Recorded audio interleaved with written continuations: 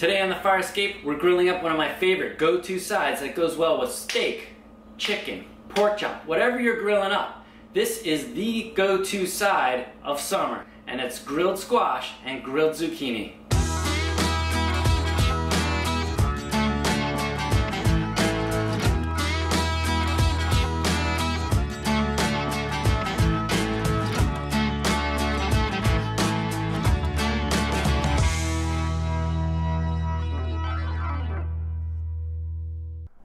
Here we have several different types of squash and zucchini.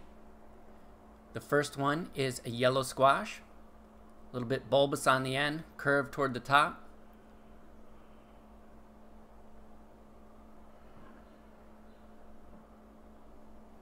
The next is your standard green zucchini. Now if these get too big, they get a little bitter, so you want them fairly small. The third one here is called a striped zucchini, appropriately named. Almost looks like a skinny little watermelon. And the last one here is called a gray squash or a gray zucchini. And all of these together, whether they're squash or zucchini, they're all in the summer squash family. So sometimes when you're at the farmer's market, you'll see them all grouped together, labeled as summer squash. To get these ready for the grill, first thing you want to do is pop off the top and the bottom with your knife. And then you want to cut them into 1/4-inch strips lengthwise. That's about 1/2 centimeter for all you metric people out there. Thank you for watching outside of the United States. I appreciate it. And you got to be careful, of course, because they are round. They don't really sit on your cutting board properly. So you got to watch out you don't cut your fingers here.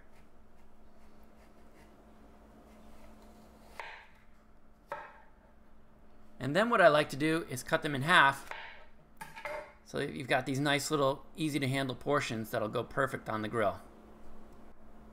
To season, we're going to keep it nice and simple. A little bit of olive oil, some good coarse salt, either sea salt or kosher salt, and of course some fresh ground black pepper.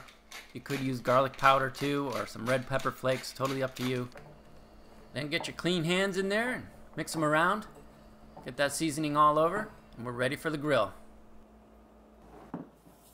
Out here I've preheated the Weber Q to medium heat. And I like to put these strips on at just a slight angle across the grate so I get some nice grill marks. And once your grill is full, just close the lid. And after about 3 minutes, they should be ready to flip. Just check on those grill marks. Looking pretty good. We're going to flip them over.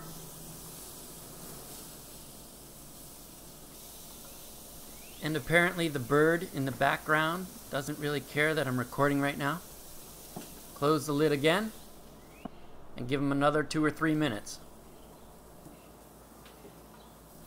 So our grill marks are looking pretty good. I'm going to go ahead and pull these inside and finish them off with a little bit of Parmesan cheese.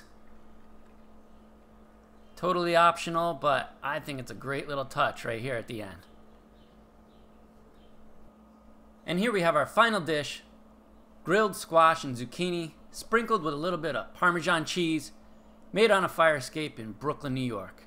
So as you can see, it's a really pretty dish, but the proof is in the pudding. Let's give this thing a taste right here. I've got some of the regular zucchini. Man. It's so good. It's just begging for like a grilled ribeye right now. Fantastic. Perfect side dish for any summertime grilling. So give this dish a try, and you know what? The Parmesan cheese is a really nice little touch at the end.